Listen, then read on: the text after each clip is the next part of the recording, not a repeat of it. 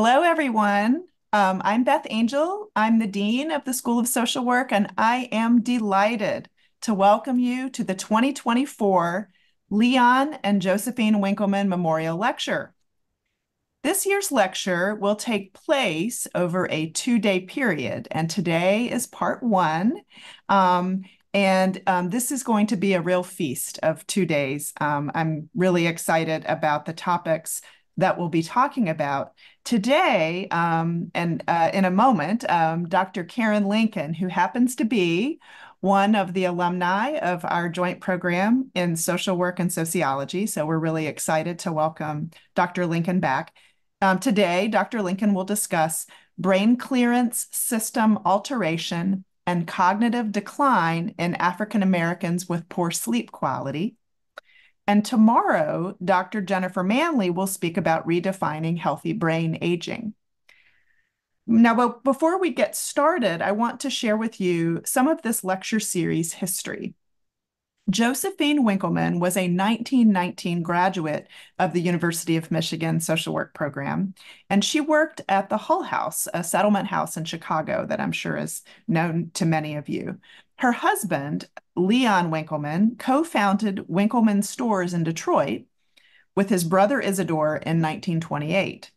Their son, Stanley, was a leader in civic affairs in Detroit and deeply involved in social justice issues in the city. In 1978, the Leon and Josephine Memorial Lecture was created here at the school through an endowed gift from Stanley and his brothers as a tribute to their parents. The lecture provides a forum for presenting new and emerging knowledge from the social sciences and helping professions in the field of gerontology. The lecture also provides an opportunity to discuss the application of this knowledge to developing social policy, the organization and management of social welfare services, and the delivery of social services. We are so grateful to the Winkelman family for their support of this important annual event that informs our profession and provides an opportunity to honor our alumna, Josephine Winkelman, and her husband, Leon.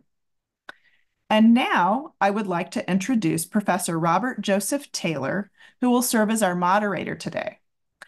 Robert is the Harold R. Johnson Endowed Professor of Social Work and the Sheila Feld Collegiate Professor of Social Work. Robert is an esteemed and influential researcher who has published extensively on the informal social support networks, which includes family, friends, and church members of adult and elderly Black Americans. He has been a co-principal investigator on several NIMH grants on the correlation of mental health and mental illness among Black Americans. And just this week, we learned that he is classified in the top 2% of scientists from Stanford University's database that tracks citation rates among scholars. And so Professor Taylor is an eminent scholar, and that's just one more indicator. Now, his influence also goes beyond research. His leadership has directly impacted and encouraged a generation of social work scholars. He is the principal investigator of the Michigan Center for Urban African American Aging Research and the director of the Program for Research on Black Americans. Those two programs host a summer mentoring workshop, which Robert has directed since its inception in 1998.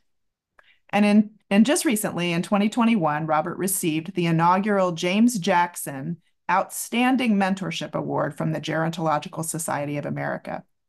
So with that, I will turn things over to Professor Robert Joseph Taylor. Welcome, everyone. Good afternoon, everyone. It is my pleasure to introduce Dr. Karen Lincoln. Dr. Lincoln is the director of the Center for Environmental Health Disparities Research at University of California, Irvine. Her research addresses the impact of psychosocial factors such as chronic stress, discrimination, and social support on the mental and physical health of Black Americans.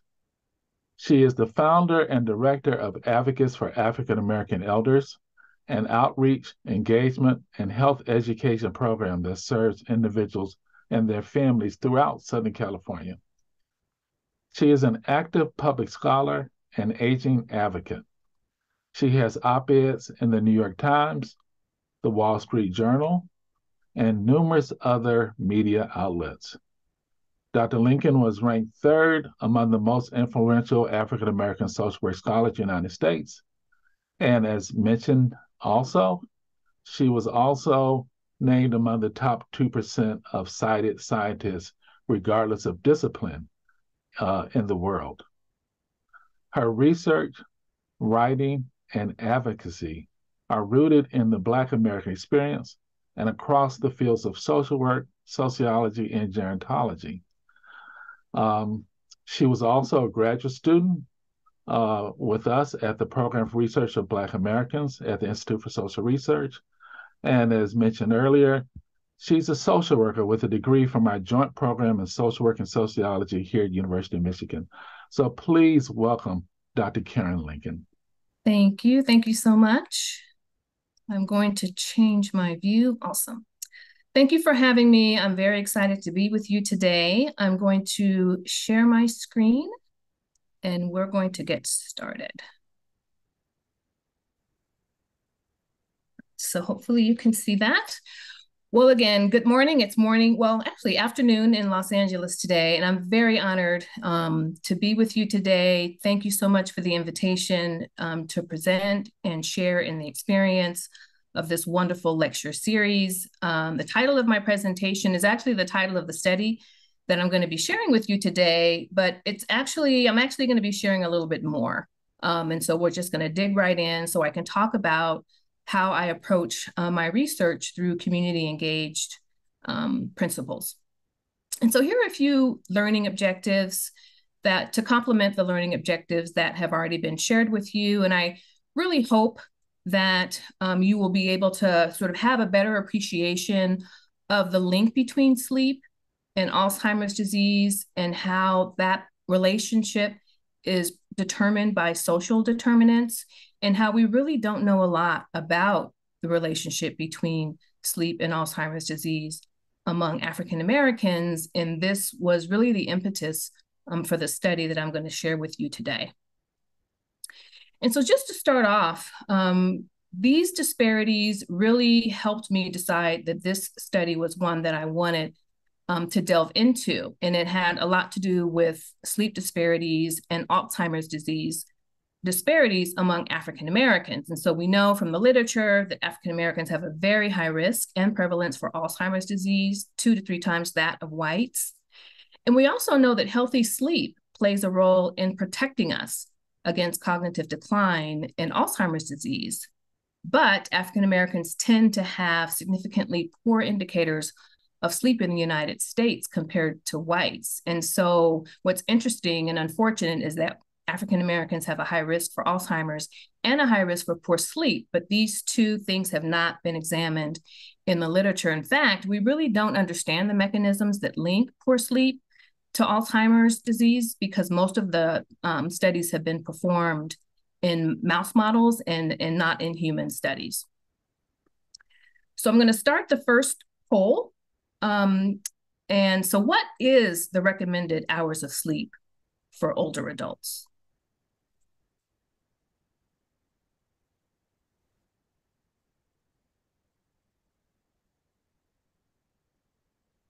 Okay, I'm going to end the poll.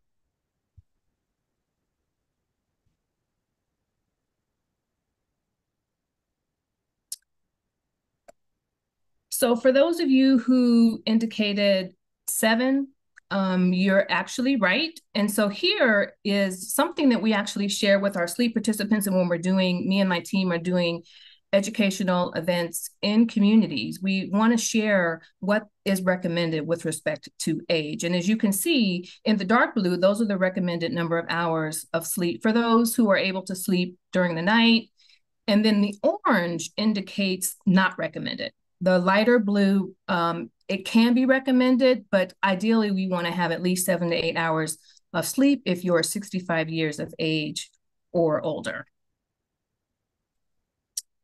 And so we talk a lot about the hours of sleep. And so when I'm talking about sleep in the study that I'll share with you, and in general, when we're talking about sleep quality, what does that mean? It's not just the number of hours that you sleep. It has a lot to do with, how often you wake up during the night, how fast you fall asleep, when you go to bed, how many disruptions you have. And if you do wake up during the night, how long does it take you to get back to sleep? And I'm often asked by many of the participants and by many of the residents in our communities, what is good sleep quality? And it varies for everyone, but in general, if you wake up and you feel energized, it's a good indication that you had good sleep. If you wake up and you feel tired, it's an indication that you might have some sleep problems.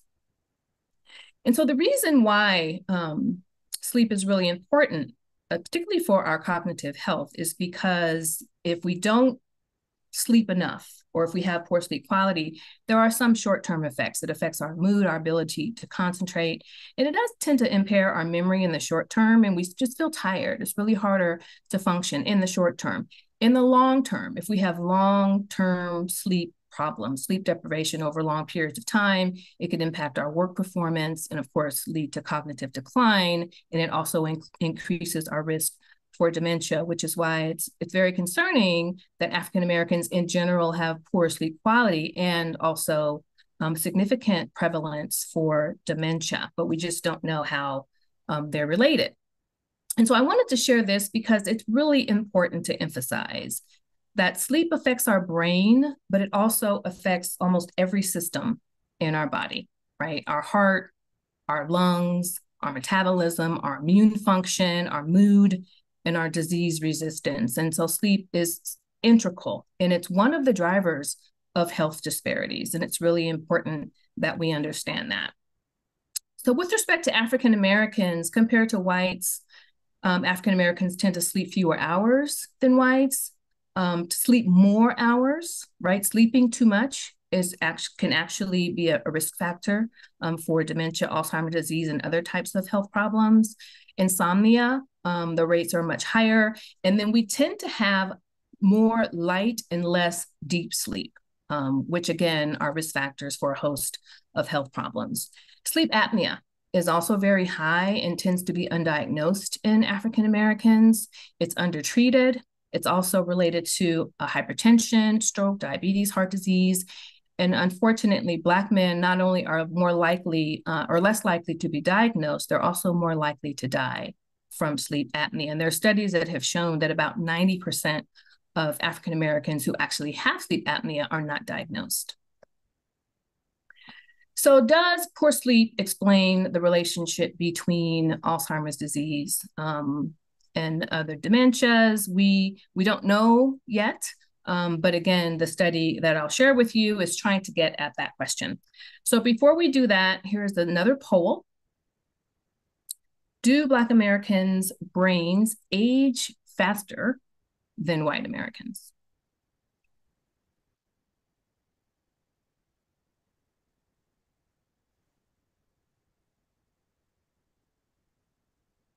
Okay. The answer is actually yes. So there have been studies, and this is a fairly new study that examined the brains of African Americans, whites, and Latinos 50 years and older. And what they found was that the brains of African Americans aged faster, sort of accelerated aging. And so what you'll see on the left, this panel, it's showing some of the regions that were examined in this study using a 3T scanner among 1,500 participants, 500 African American, 500 Latino, 500 white. In the middle, you'll see some white matter hyperintensities. And this is how we can tell the age of the brain, right? So the more of these white matter hyperintensities, the more association with accelerated aging. And what they show in the sort of colored blue lines are these hyperintensities that are associated with vascular problems, diabetes. They're also associated with smoking and hypertension. So the more of these that you see, the more at risk you are for some of these chronic health conditions.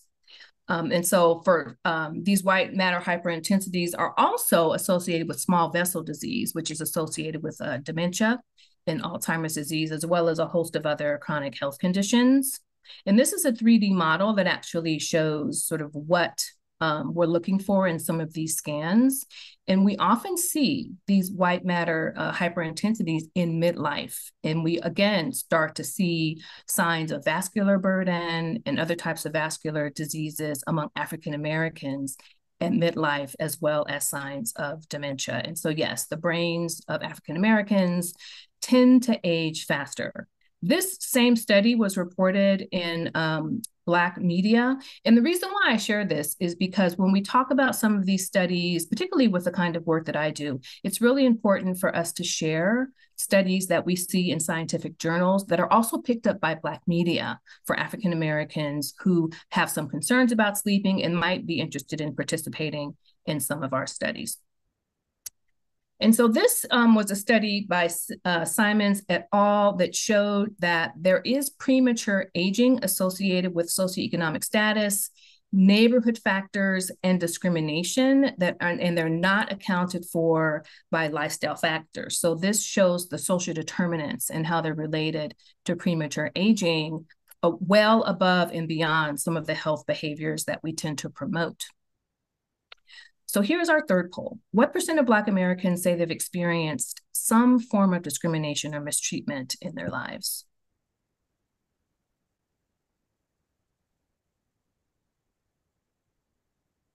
All right, we're going to end the poll now.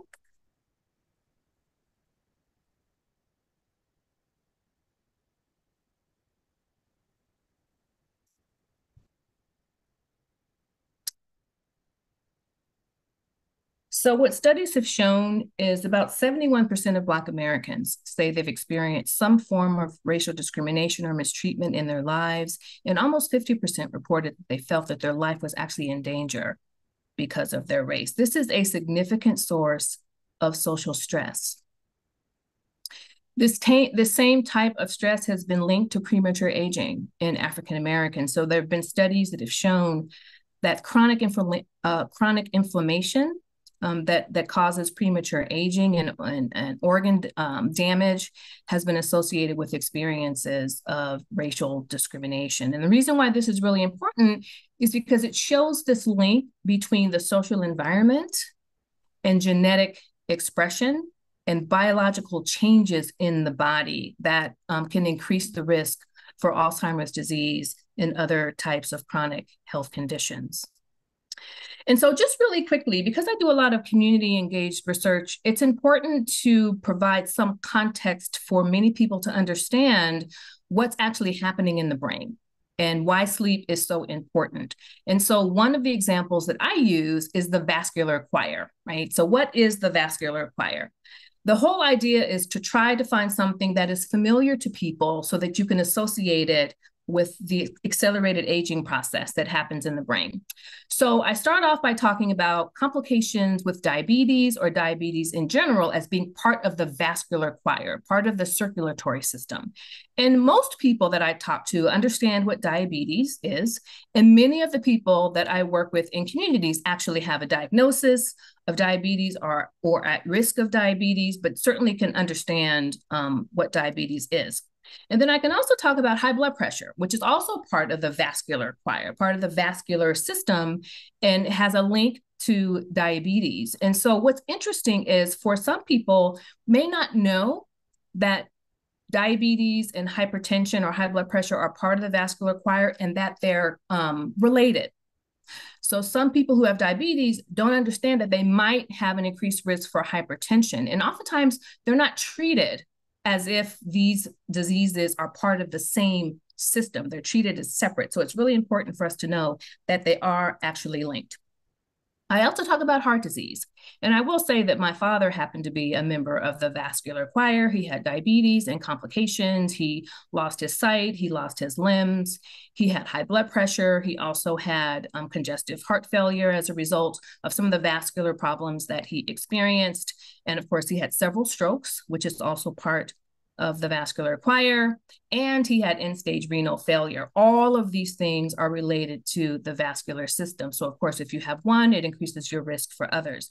What's important about this pattern in talking about the vascular choir is now I can talk about the brain clearance system. It follows the kidney because the kidney is the filter. The kidney filters and cleans our blood.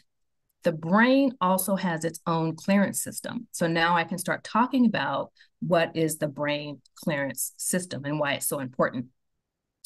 So what we've discovered, particularly in mice, there have been a couple of human studies, but most of the studies have been in mice, that one of the possible mechanisms that link sleep with dementia is the glymphatic system or the brain clearance system. And so what you'll see in this figure is on the right, when we're awake, all those little sort of dark spots, that's the waste that collects in our blood. There's a lot of waste that collects, not in our blood, in our brain when we're awake. So when we're awake, our brain is constantly sort of collecting waste, right?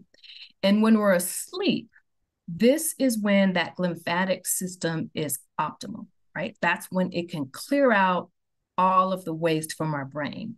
That lymphatic system is pretty much disabled when we're awake. So it's not really clearing out that waste.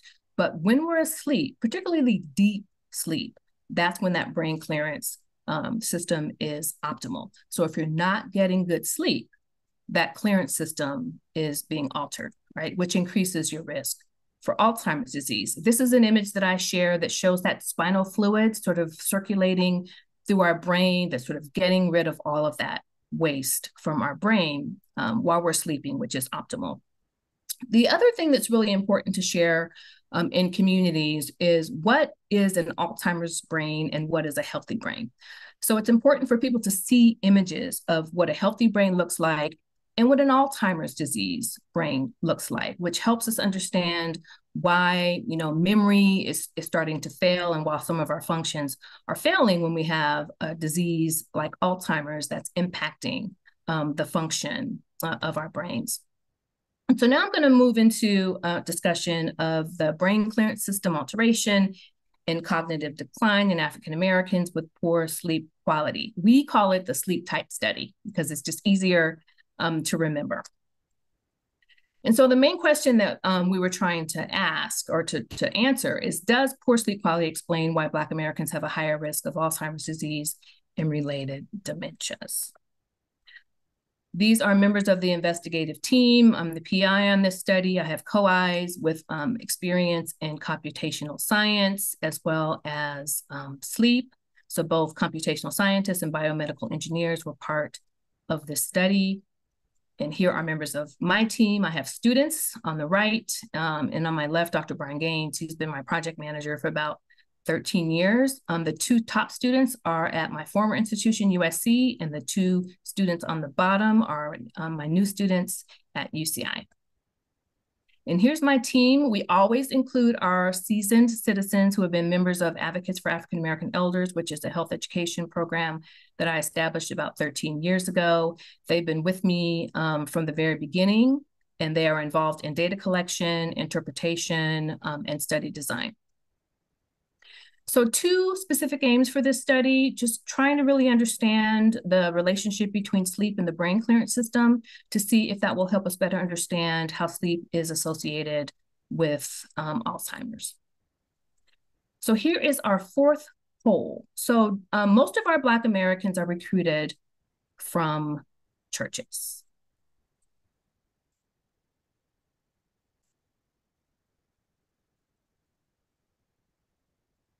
All right, I'm going to end the poll.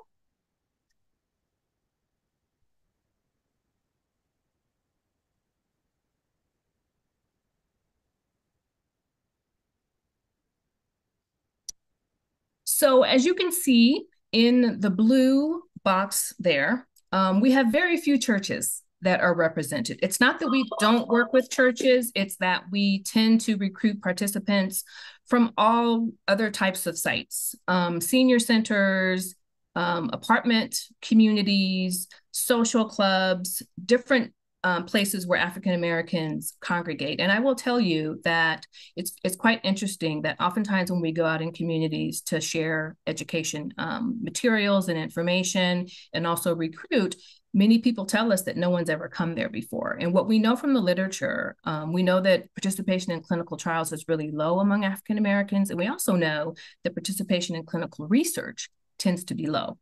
But we also know that Black Americans are just as likely and interested in participating in clinical trials as are whites. One of the biggest barriers is they are not asked, right? And so when we go out into communities, many people will tell us, no one's ever come here. No one's ever come into some of the neighborhoods where we go. And people are really interested in participating. So no, we don't typically recruit from churches, but we do partner with some churches. So I want to share with you how we collected some of the data to understand the relationship between sleep and cognitive impairment. And so it's just starting from the left and working to the right. We use surveys to collect information about sleep, clinical measures, about memory, as well as racial discrimination and other types of social factors. We used several devices. We used a device called the BioStrap, which is a wearable device that collects sleep data, and it uploads it to a phone that we provided to each of the study participants. We also asked participants to include sleep and light meters in their rooms or wherever they slept, so we can collect information about ambient noise and light. And this is an image of a 7T scanner, which is one of the most powerful scanners in the United States. At the time we started collecting data, it was the only scanner in the US. Now there are 3 in the United States. And then this image on the bottom is a picture of some of the data that we were trying to collect to really look at that perivascular space, which can really be detected with a strong imaging machine. And so here's some quick findings. We found that people who spent more time in bed or slept more actually had larger perivascular spaces, right? So it's all of this waste that had not been cleared from the brain was actually more prevalent for people who spent more time in bed and slept more.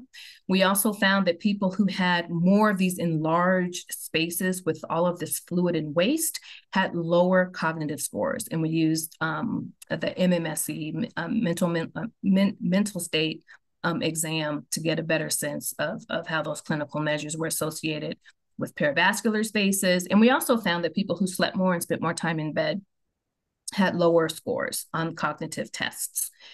And so here's an indirect and direct effects, which shows that more time in bed, it's just pretty much what I showed you before, is related to these larger perivascular spaces, and more time in bed is also related to these lower cognitive scores, and these enlarged perivascular spaces are related to lower cognitive scores.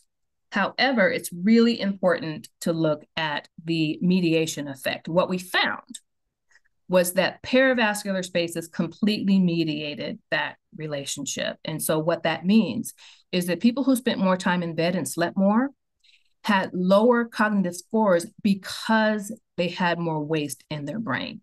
So sleeping more is not necessarily a risk factor, right? It just happened that sleeping more for this particular sample led to these enlarged perivascular spaces that resulted in higher cognitive impairment.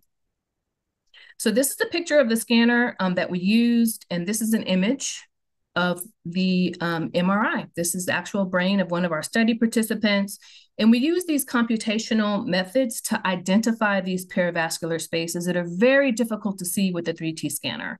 And so we're able to enhance the image. It's actually a patented and very newly patented method to enhance the image and then overlay what you see, those red spots, these sort of quantitative images on top of the brain scan so we can actually see the spaces. So it's important to see how many there are and how large they are, right? That both of those things are important, volume and number. And that red image on the right, it takes 2 weeks to generate that image. This is a 3D image of the perivascular spaces.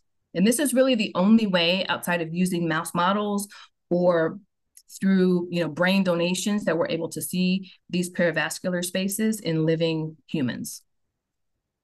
So we talk about the benefits of participating, which is really important. And I want to make sure I don't run out of time. I want to take the next couple of minutes So when we talk to participants about participating in our studies, it's really important for us to share what they're going to get out of it. The other thing that I want to share is when we do informational sessions and share, talk about our studies, the primary goal is to share information.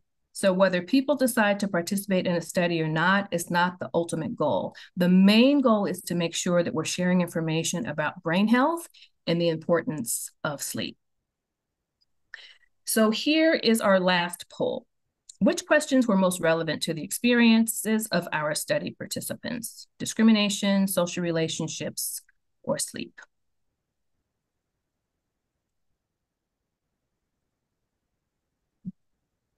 All right, I'm going to end the poll.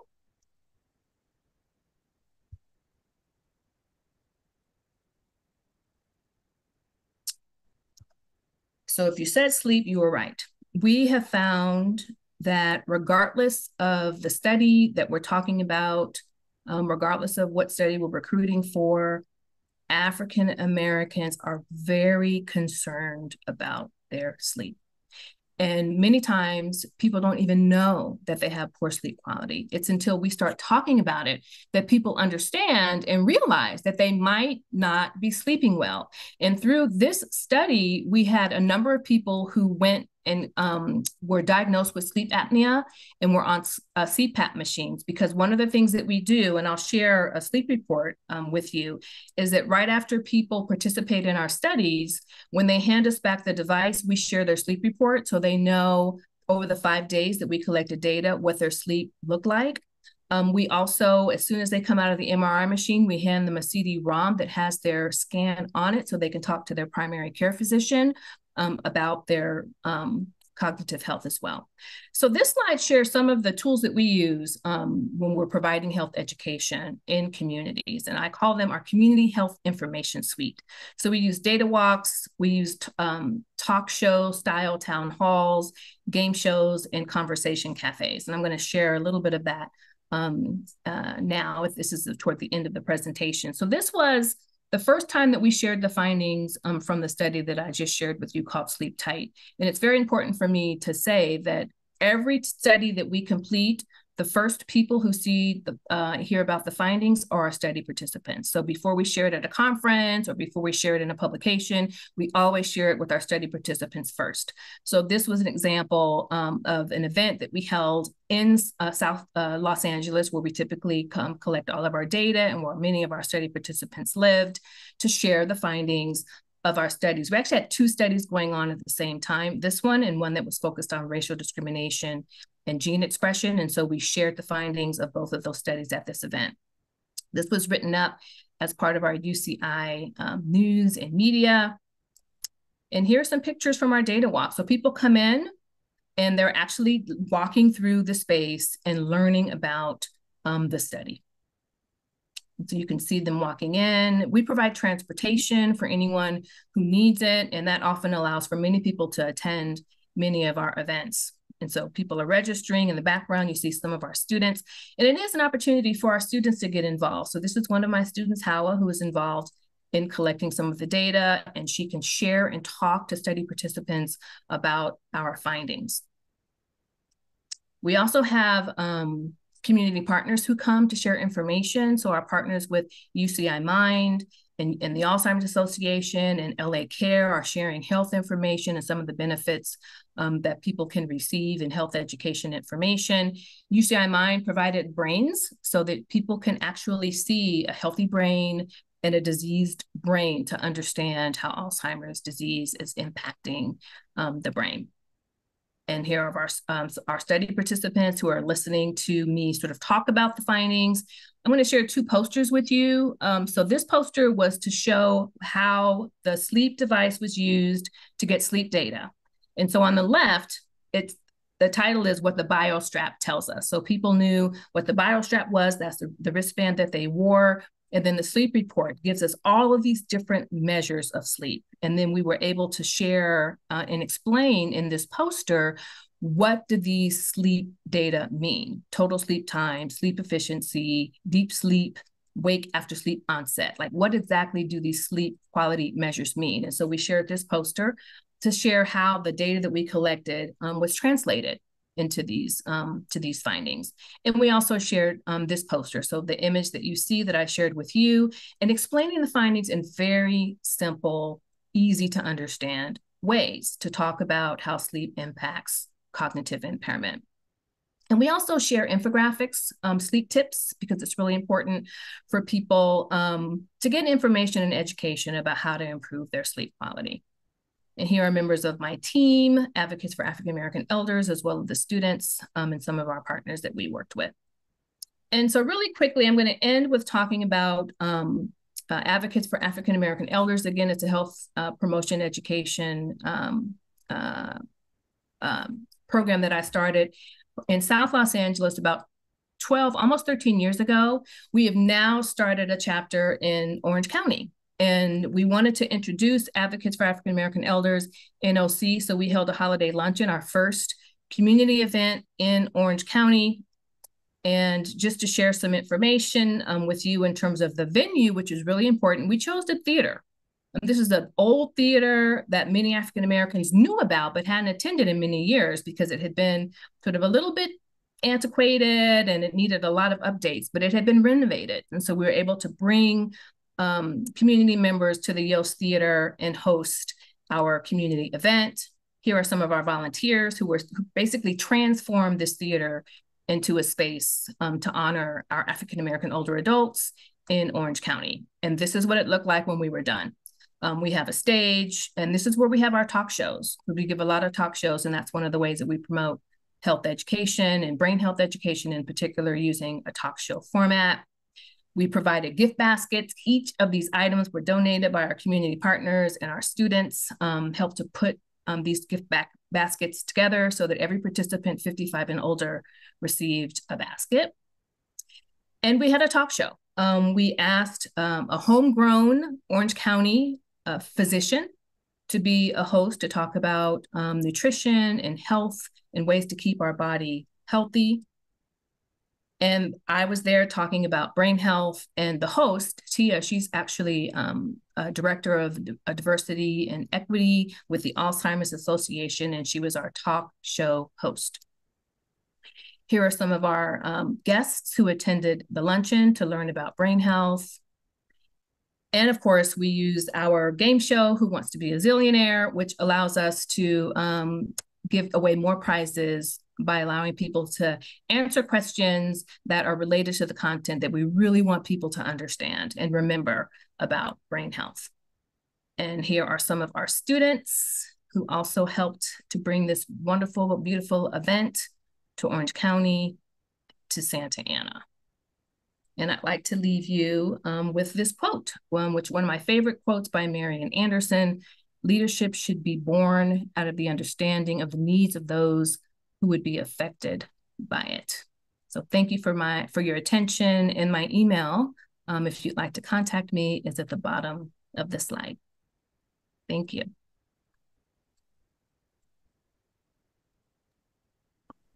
Dr. Lincoln, thank you very much for truly an excellent presentation. As you know, I've heard you present several times, and I always learn a whole lot. And I truly appreciate it. And I really think that I'm speaking for our audience when I say that.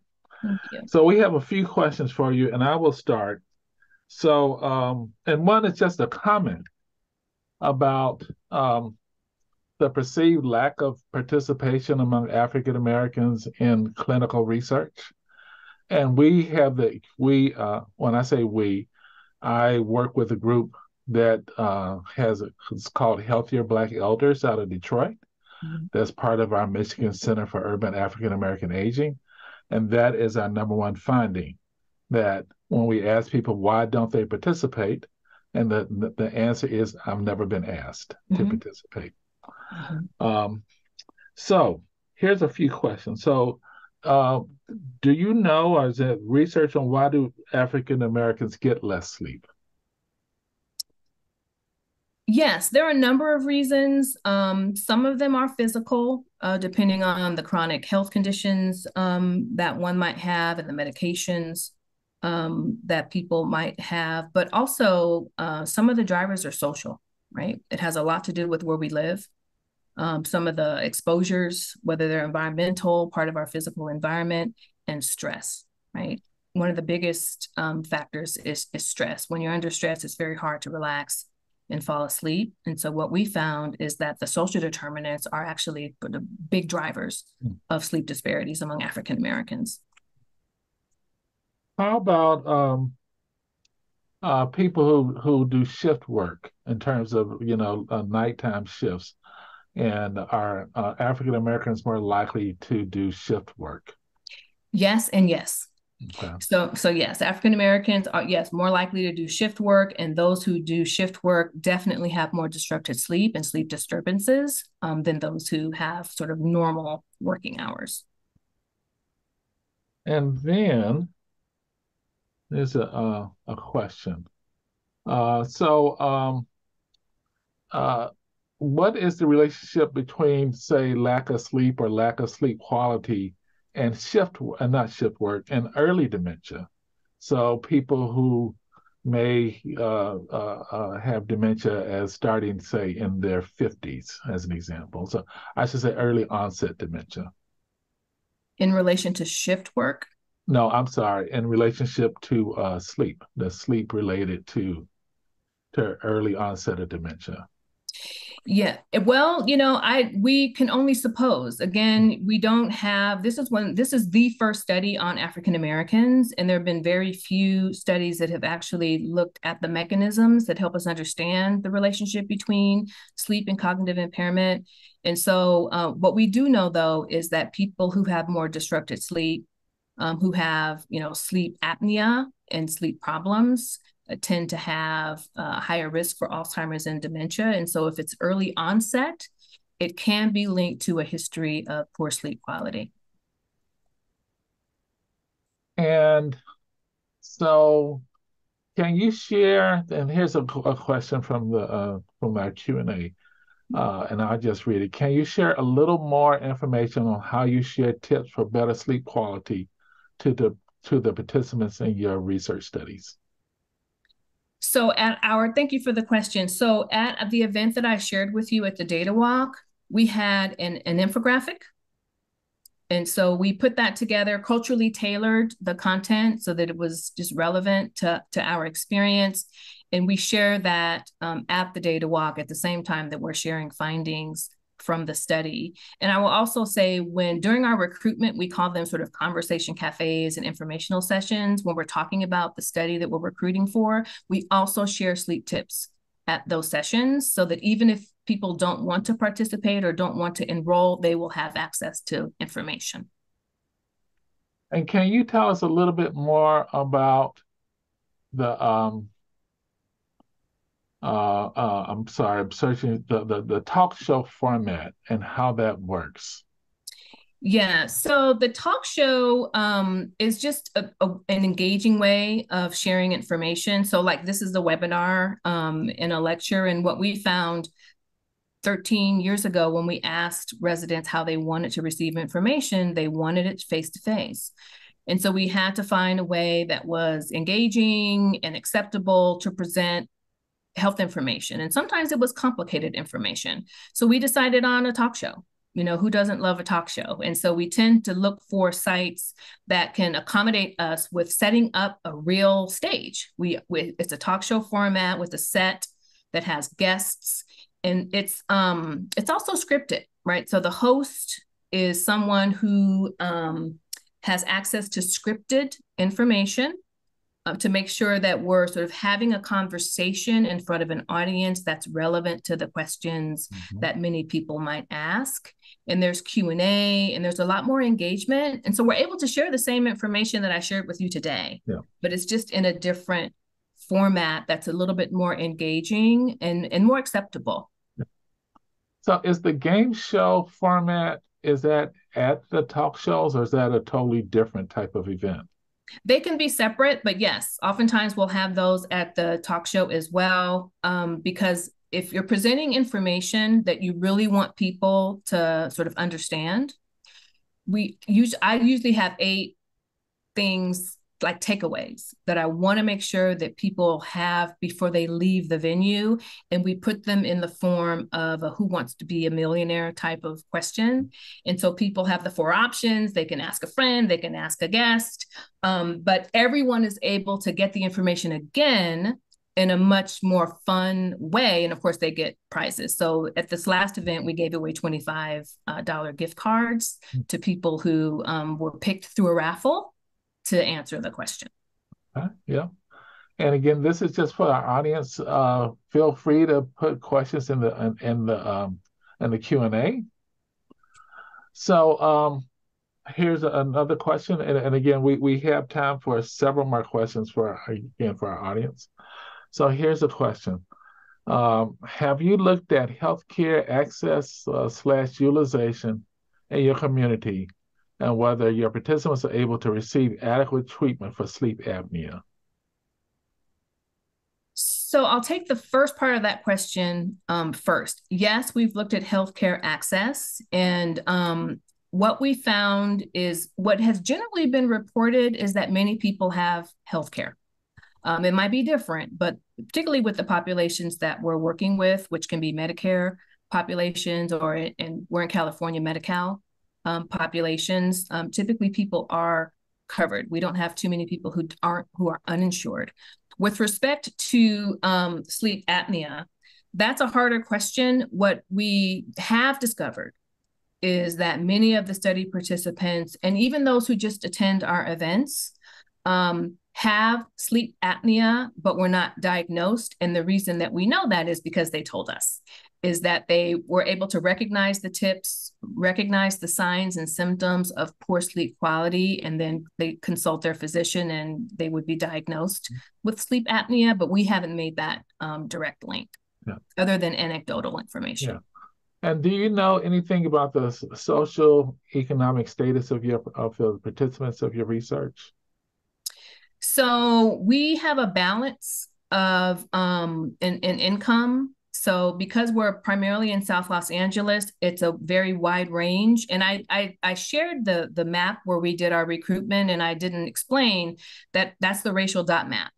And so we go to neighborhoods where there are clusterings of African Americans who are residing in certain neighborhoods. And we also go to neighborhoods where there are fewer African Americans, where there's less residential and racial segregation, to make sure that we have a fairly heterogeneous population. And so we have from people who make $10,000 or less to people who make over $100,000. But most of our study participants are represented in sort of the lower income range. Okay. Can you clarify if how sleeping too many hours is a risk factor for dementia? Yeah, that's an understudied area. And we're doing those analyses now. Here's what I suspect. There are 2 things. People tend to sleep longer to make up for the sleep that they've lost because of disrupted sleep. Right. So if you're waking up many times during the night, you tend to sleep a little bit longer because you need to make up for those sleep disruptions. The other thing that I believe might be working is that sleeping longer is associated with depression and other kinds of diagnoses that that are related to sort of sleeping longer. And so I think that sleeping longer is associated with mood disorders like depression, and depression, of course, is a risk factor for dementia and Alzheimer's. Okay.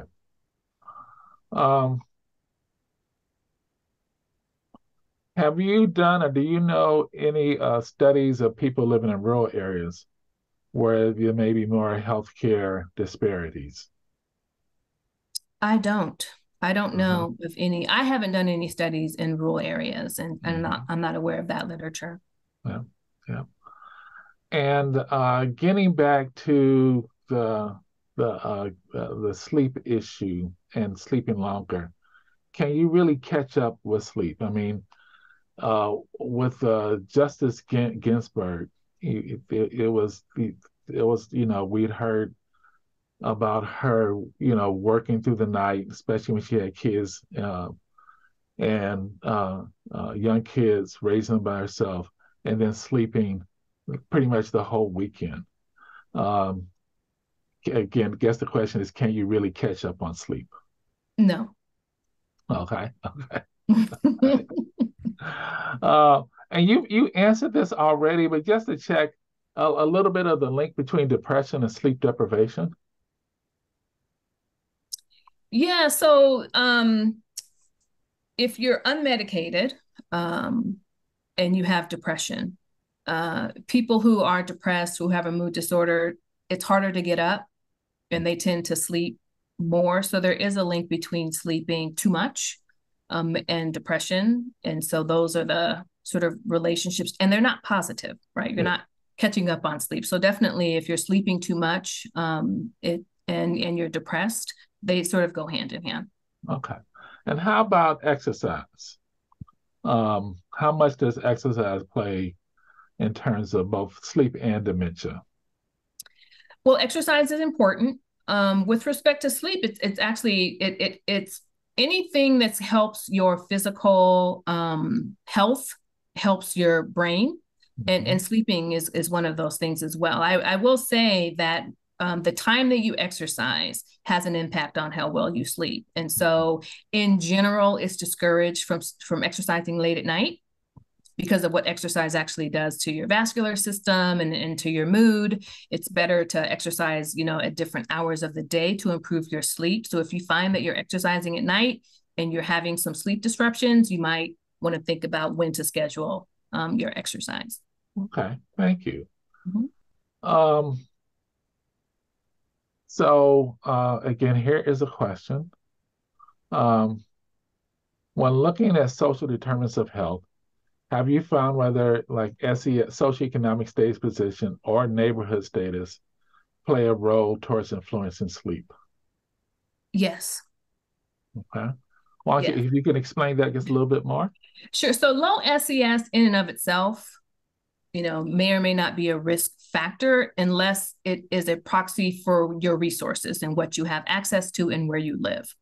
We do know with respect to some built environment factors and social environmental factors, we know that people who live in areas where there's pollution and noise, where the air quality is compromised, where there's sort of more crime, those are sort of they're health issues, but they're also related to stress. And so we do know that there are some social determinant factors related to sleep. So, how about this? This is something we haven't talked about yet. Again, it's related, we think it's related to sleep, but how about nutrition and sleep? It's related. Of course, if you have a healthier-ish diet, that helps as well, because it affects your health, right? And if your health is compromised, then your sleep will be compromised and vice versa. So one of the things that I encourage people to do is snacking. And when you eat, it's not just what you eat, it's when you eat.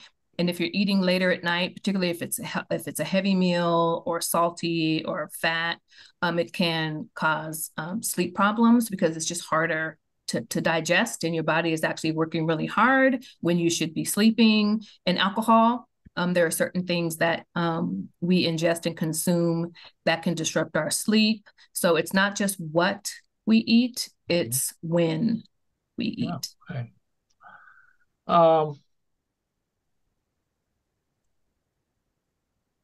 So here's a question about recruitment.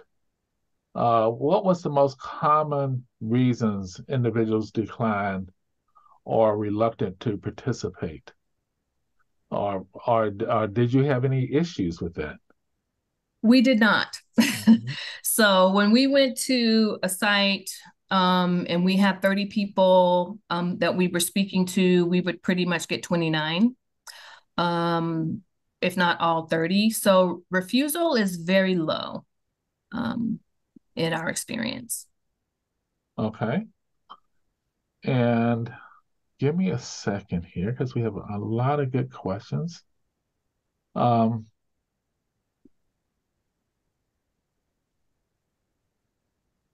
So this is a sort of a tough question, and it's just not one that the type of research you do, but an observation.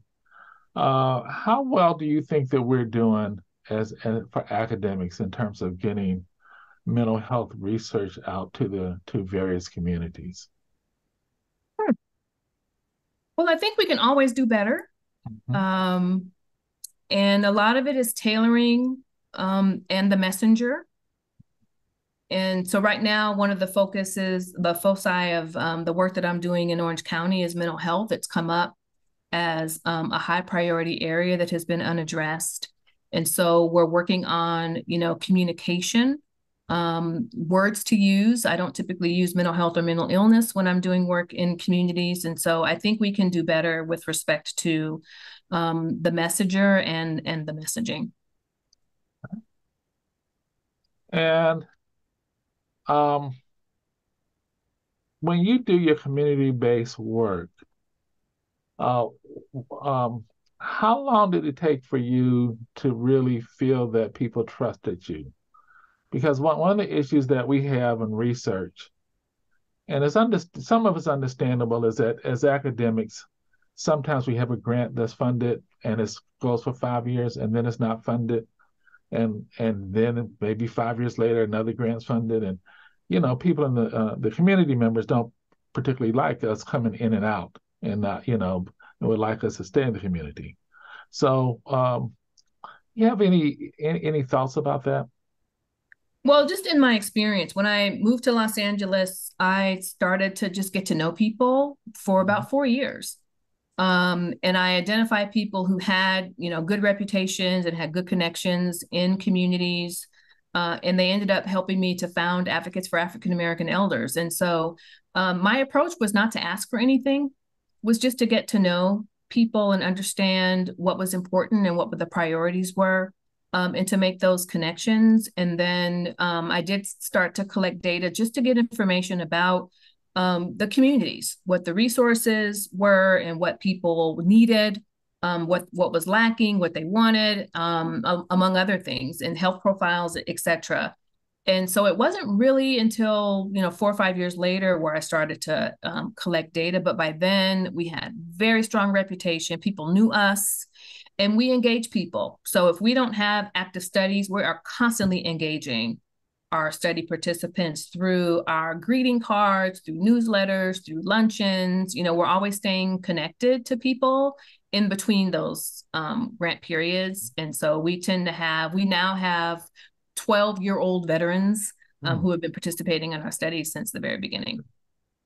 That's interesting because one thing that we did, and again, these are not our study participants per se. This is part of a resource participation pool of people for various studies.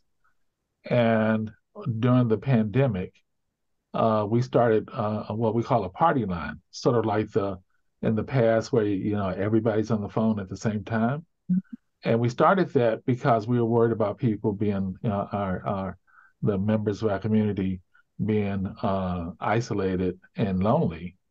And that group was set up solely just to have fun and talk about anything they wanted to talk about in a party line type of atmosphere, which is why we sort of called it a party line. Totally volunteer. Mm-hmm. Our goal was just to keep people active and, to let people know that they're not alone and very easy to be older and isolated. Oh, it's so really I have if anybody has one or two more last questions, I do have one more, and if we don't get any more questions, we'll end it after this. So wondering, what do you think plays a more of a role or could be an additive role? And that is the socioeconomic position or neighborhood socioeconomic status. What roles do they play compared to each other? Does one play more? Is it more additive? Can you differentiate the two? Okay. SES versus neighborhood, individual versus neighborhood. Yeah, that's tricky. It's hard to know because, for example, many African Americans who are considered affluent are living in neighborhoods where the median income is much less than what they make. right? And so the resources in the neighborhood are more limited than what their money can buy. And so it's very difficult to disentangle, which is more important. I think it might depend on, the outcomes that we're focused on. But if we're looking at social determinants and what's available in neighborhoods, then I would expect that, neighborhood factors would be important to the extent that those who have more resources can go outside of the neighborhood. Yeah. So I think we're going to do about 3 more questions. So one is how to support members in your own community. Any questions? I'm sorry, any thoughts about that? Well, I guess it depends on what that actually means. And so I can just in our experience, for example, during COVID,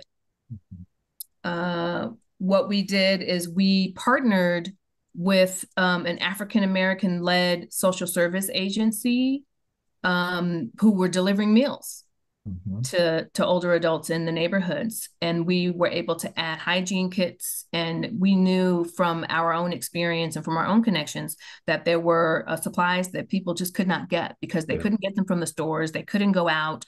And so once we had that information, we were able to get together and get donations and, make sure that those items were included when the meals were being delivered. And so one, it's knowing what the needs are and knowing who to consult in order to get a sense of what those needs are. So that's kind of how we did it at a sort of a larger scale by partnering with organizations who are also sort of serving older adults in neighborhoods. Okay. So these are going to be our last 2 questions. So talking about disruptive sleep. Essentially, what is disruptive sleep? Is it that you wake up and then you're up for a while and then you fall back asleep, or is it that you wake up but you fall back asleep, really quickly? Are both of those disruptive, or only one of those disruptive? Well, they're both disruptive, but one will have more of an impact than the other. So if you wake up and you fall back to sleep pretty quickly, then it's less of a disruption. It's more of a disruption if you wake up and it takes you more than 20 minutes to fall back to sleep, then that would be classified as disrupted sleep. Yeah. And if let me mention something that's related to that. Even though I said this, we have 2 more of this extra. Do you know what role that menopause plays in this for Black women in particular? Because Black women have longer periods of menopause and heat sweats. Yes. So menopause is normal. It can be related to sleep disruptions when in fact, when you have the night sweats and your body is sort of dysregulated, but it is not necessarily in and of itself a sleep problem. In fact, we have to control for menopause when we're doing sleep studies because we know that's a normative event and it's impacted. It does impact your sleep quality, as does medications, but it's a normative event and it can lead to sleep disruptions, but not necessarily in the long term. Okay. And then in terms of, this is the last question, in terms of good sleep hygiene, in terms of the study participants, what causes the most problems in good sleep? Like Stress. what are the biggest risk factors for good sleep, I should say? What I hear from almost everyone who has sleep problems is stress. No matter what time of the day, it's just that they can't relax enough to fall asleep. And if they wake up in the middle of the night, insomnia, it's hard to go back to sleep because your mind is sort of racing and you're stressed. Dr. Lincoln, yes. Thank you very much for a really good presentation. For a person like me who knows very little about brain health and limited information about sleep, I certainly enjoyed this. I think it was very useful. And again, I'd like everybody to please, in the chat, just let Dr. Lincoln know. This will be put up in the School of Social Work YouTube channel. But Dr. Lincoln also has other presentations on YouTube, including if you go to the Program for Research on Black Americans YouTube channel. Again, I'll repeat that a little slower. Program for Research on Black Americans YouTube channel, and look up Karen Lincoln. You'll see an excellent presentation, both about her research and the influences that she had in early life. And again, just excellent presentation. Again, I'm going to end it now. For everybody, thank you very much for a really wonderful talk. Thank you. Thank you so much.